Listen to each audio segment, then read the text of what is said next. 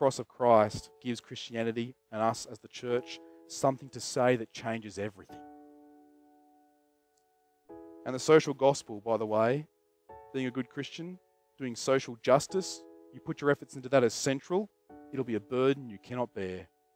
To make poverty history is a human fairy tale.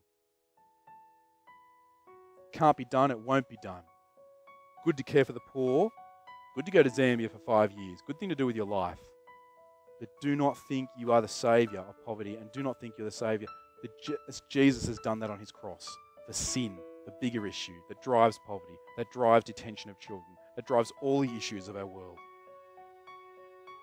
We need to change social circumstances, we need to change hearts.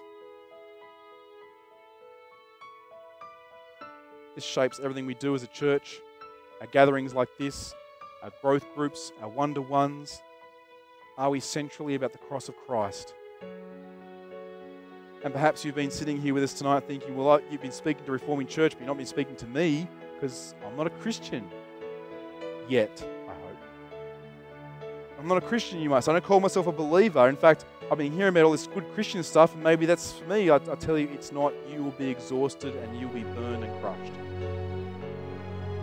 You can't be a good Christian, a social action Christian, to earn that title or earn favour with God. You can't bear that. You need to see this. A woman pours out devotion on Jesus. Jesus celebrates a Passover for us. Christ prepares for the cross on the Last Supper, and with that cross, God's covenant of grace, his blood is poured out for many, for you, as propitiation for sin for you. And the gospel is proclaimed for you.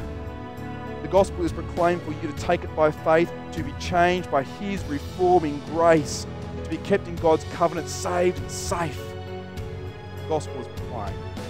So now the opportunity is for you to repent and believe, to rejoice, to be living for Jesus. And everything else will change after that. Jesus' death was for you. That's how you take him.